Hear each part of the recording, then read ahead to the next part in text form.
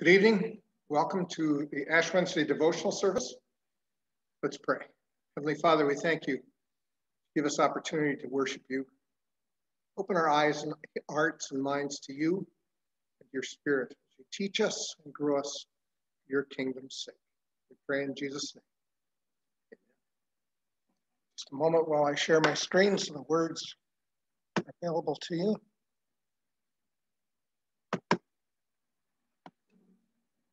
Join in singing together.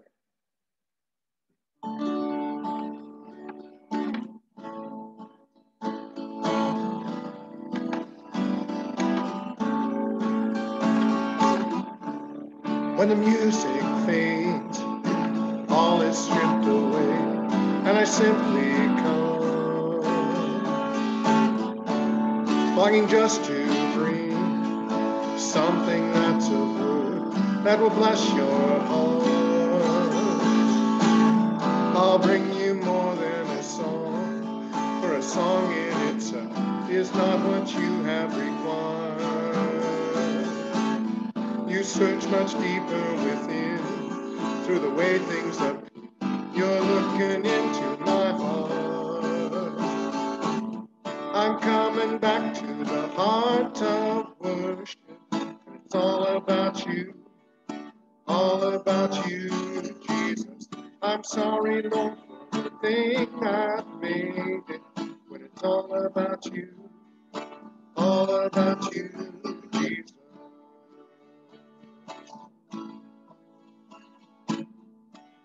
King of endless worth, no one could express how much you deserve. Though I'm weak and poor, all I have is yours, every single breath. I'll bring you more than a song, for a song in itself is not what you have required. You search much deeper within, through the way things are. You're looking into my heart. I'm coming back to the heart of worship. It's all about you, Jesus. I'm sorry, Lord, for the thing I've made it, but it's all about you, Jesus. I'm coming back to the heart of worship. It's all about you, Jesus. I'm sorry, Lord, for the thing I've made it, but it's all about you, Jesus.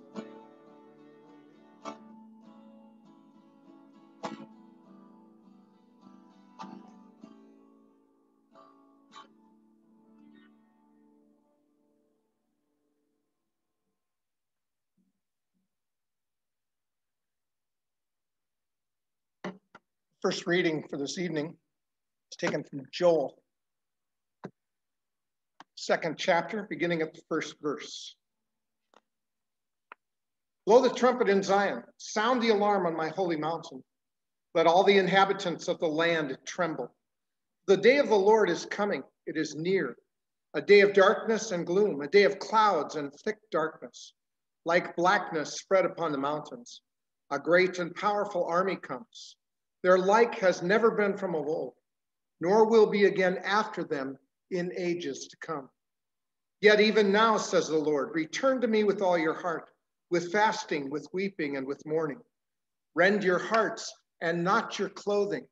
Return to the Lord your God, for he is gracious and merciful, slow to anger, and abounding in steadfast love, and relents from punishing. Who knows whether he will not turn and relent and leave a blessing behind him, a grain offering and a drink offering for the Lord your God.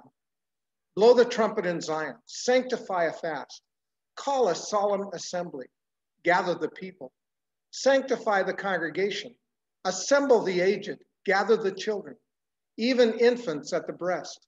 Let the bridegroom leave his room and the bride her canopy.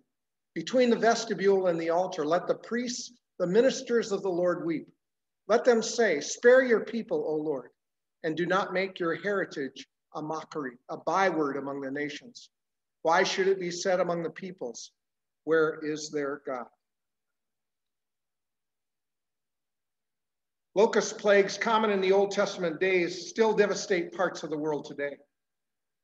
This book was written in response to a devastating blight in Joel 1. Its text, however, is more than a historical record or lamentation. Joel used the local plague as a basis for developing a theology employed by other minor prophets of the day of the Lord that was coming, an event that would bring both judgment and salvation.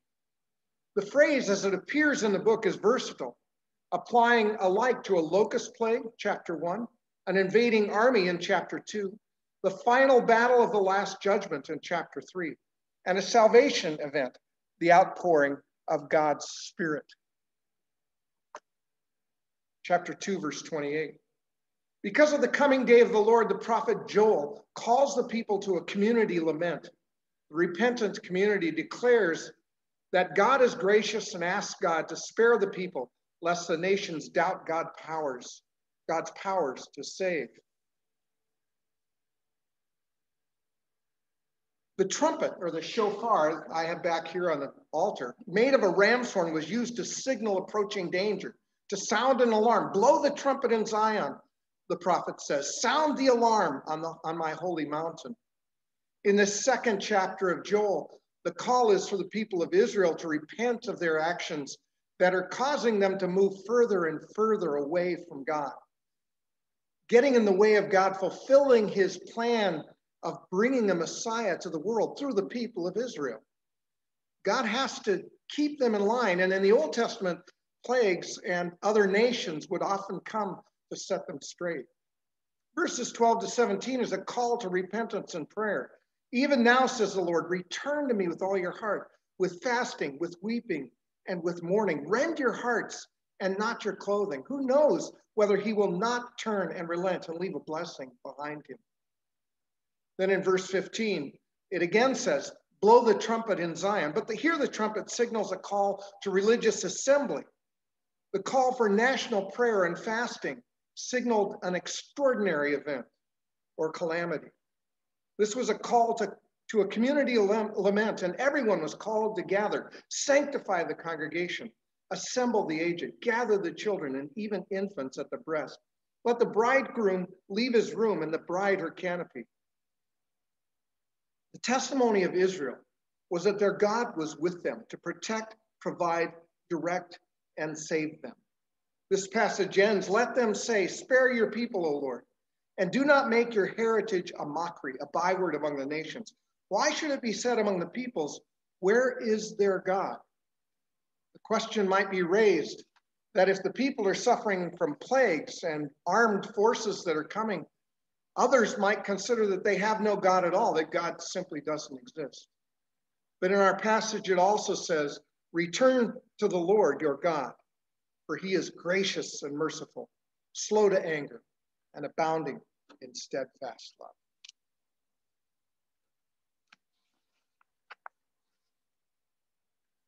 I'll again share my screen for the song.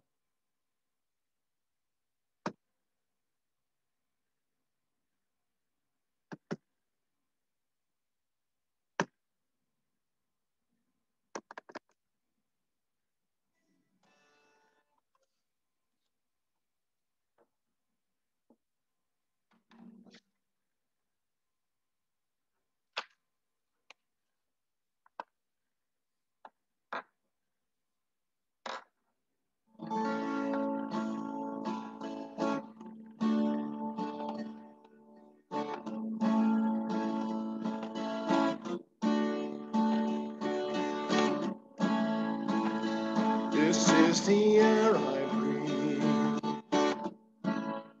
This is the air I breathe.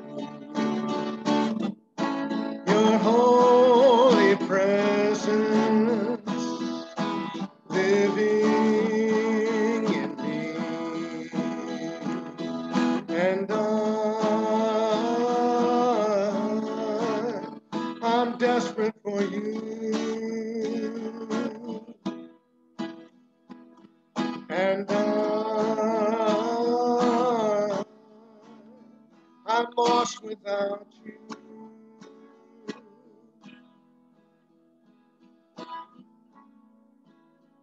This is my daily bread. This is my daily bread. Your very word spoken to me. And I'm desperate for you.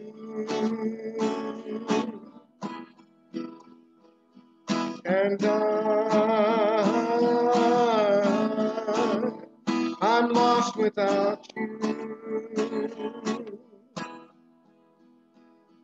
And I'm desperate for you. And I'm lost without you. I'm lost without you. I'm lost without you. I'm lost without you. This is the air I breathe. This is the air I breathe.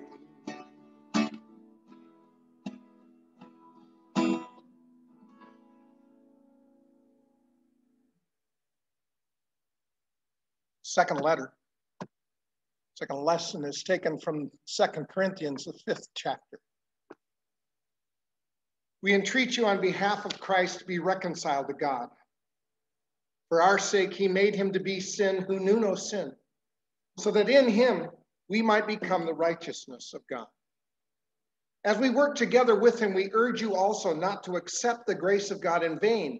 For he says, at an acceptable time I have listened to you, and on a day of salvation I have helped you.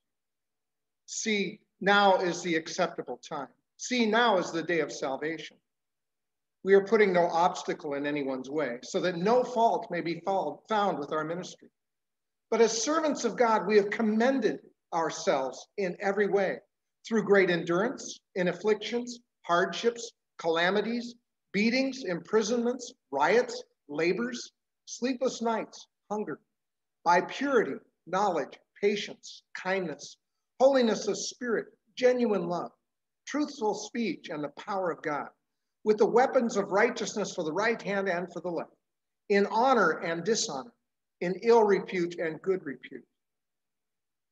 We are treated as impostors and yet are true, as unknown and yet are well known, as dying and see we are alive, as punished and yet not killed, as sorrowful yet always rejoicing, as poor yet making many rich, as having nothing and yet possessing everything. One of my favorite passages begins this section. Be reconciled to God. For our sake, he made him to be sin who knew no sin, so that in him we might become the righteousness of God. In Hebrew thinking and in writing, and Paul is a Hebrew in thought, there is always a parallelism in texts. This text says, for our sake, he made Jesus to be sin who knew no sin, so that in him, we who knew no righteousness, that's the piece you have to fill in, might become the righteousness of God. Elsewhere in Romans, Paul writes, as it is written, there is no one righteous, not even one. There's no one who has understanding. There is no one who seeks God. All have turned aside. Together they have become worthless. There is no one who shows kindness. There is not even one. And then later in the chapter, Paul reaches his grand conclusion. All have sinned and fall short of the glory of God. In other words, every one of us is in need of repentance, is in need of God's grace, is in need of forgiveness, in need of the cross. In the Sermon on the Mount, Jesus goes through a number of different laws and says, you have heard it said, but I say to you. And he makes every one of those laws harder than even the Pharisees and scribes have ever made them. And at the end of the chapter, he gets to this statement: you are to be perfect as your heavenly Father is perfect. And that passage ought to elicit a stunned gasp from us all.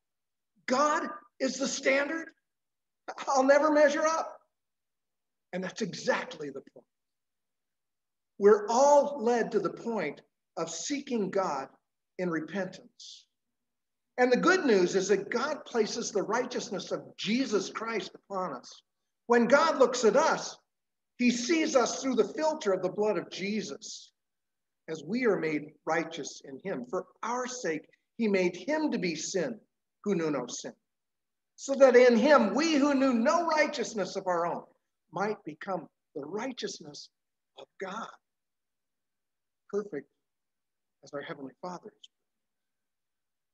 So, at an acceptable time, I have listened to you, and on a day of salvation, I have helped you see now is the acceptable time. Now is the day of salvation.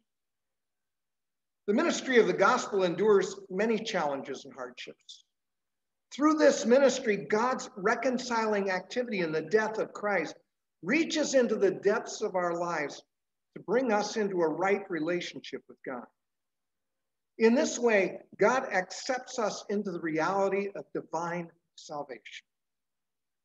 Lent is the liturgical season for us to stop and reflect, to consider our need for the cross.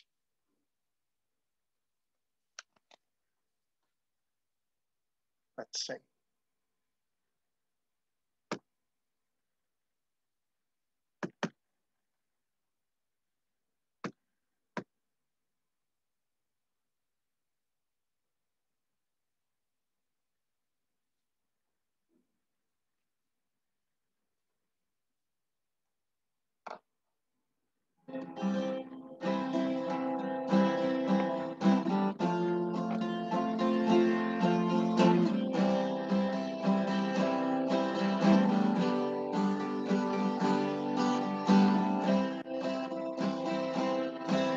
Just as I am without one plea, but that thy blood was shed for me, and that thou bidst me come to thee, O Lamb of God, I come.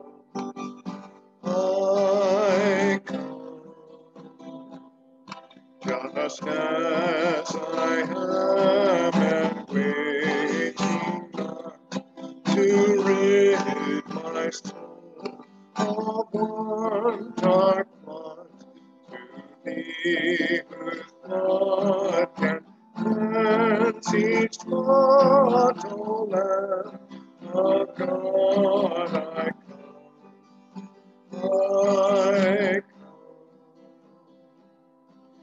Just as I am, thou will welcome pardon, cleanse, relief, because thy promise I believe, O Lamb of God, I come.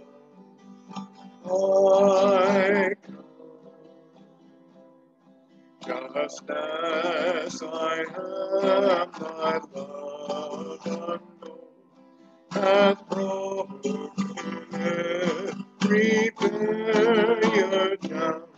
Now to be thine, yea, thine alone, O Lamb of God, I come.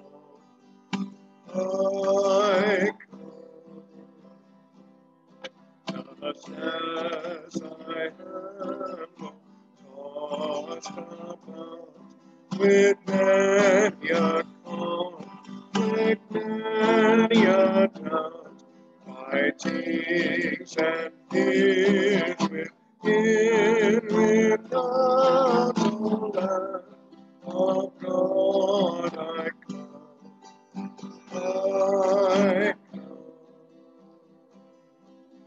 Just as I am, wretched, blind, sight riches of the mind. Yea, all I need in thee to find, O Lamb of God, I come.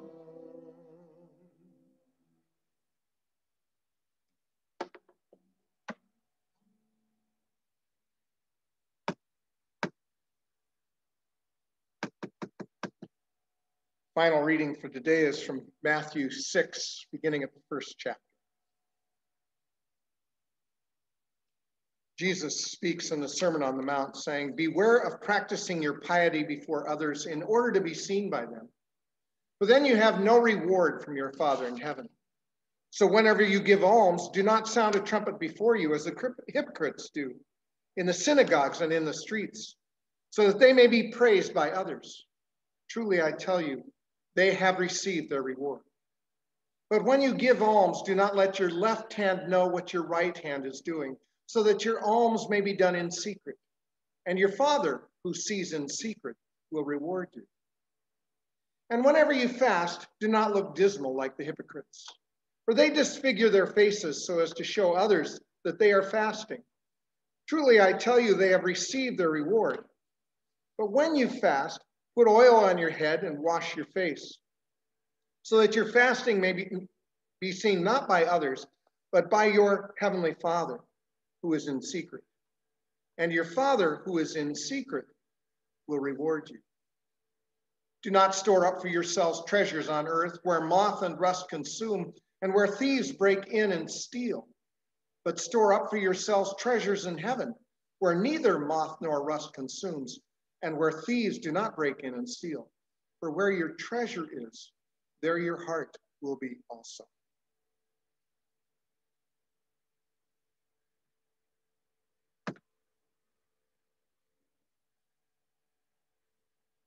The imposition of ashes offers members of the body of Christ the opportunity for confession, a chance to offer themselves in the discipline and dedication of serving God through Jesus Christ.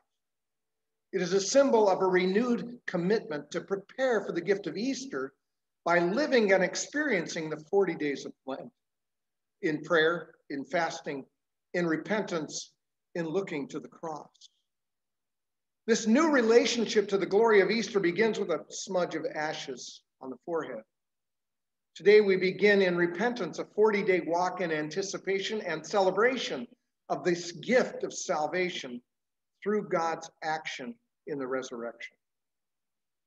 It's significant that this 40-day journey begins with a dirty face, the smudge of ashes on our forehead.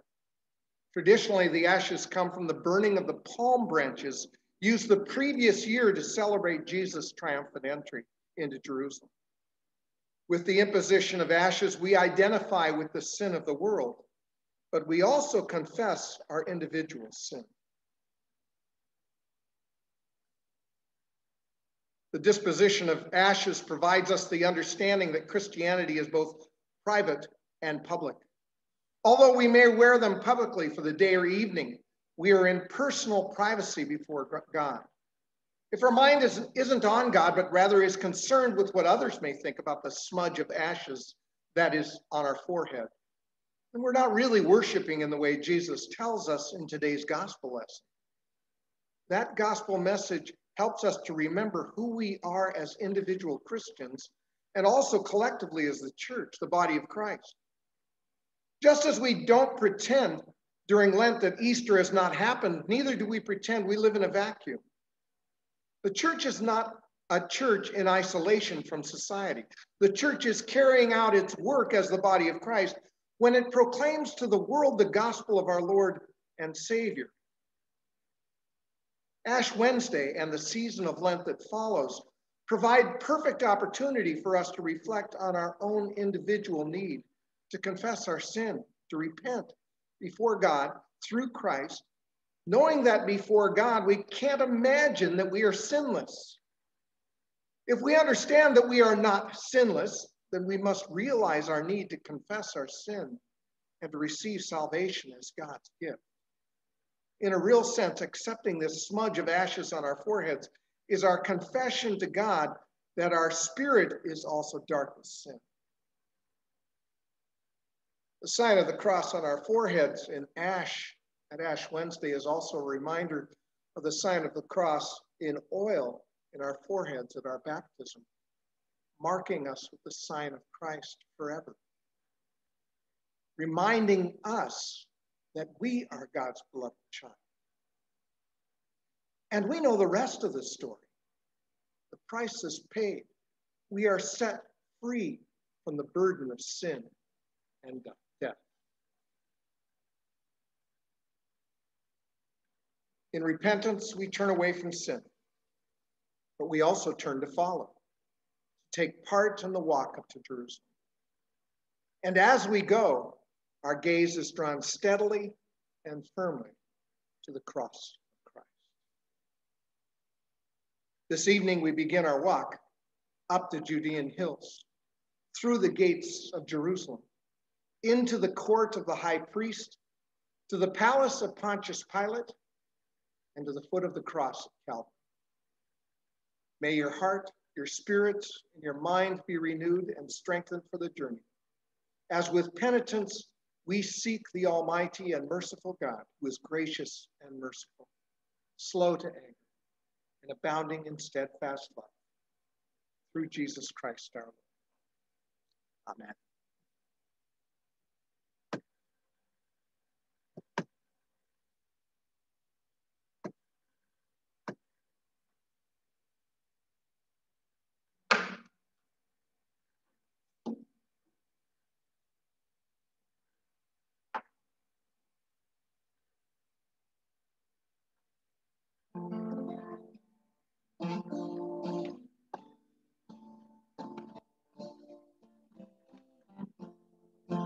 Lord, whose love in humble service for the weight of human need, who upon the cross forsaken, worked your mercy's perfect deed. We, your servants, bring the worship, not a voice alone, but heart, consecrating to your purpose every gift which you impart. Still your children wander homeless, still the hungry cry for bread, still the captives long for freedom, still in grief we mourn our dead. As you, Lord, in deep compassion, heal the sick and free the soul. By your Spirit, send your power to our world to make it whole. As we worship, grant us vision to your love's revealing light. In its height and depth and greatness, dawns upon our quickened sight, making known the needs and burdens your compassion bids us bear, stirring us to ardent service, your abundant life to share. Now may the Lord bless you and keep you. The Lord make his face shine on you and be gracious unto you. The Lord lift up his countenance upon you and give you his peace. In the name of the Father, and of the Son, and of the Holy Spirit.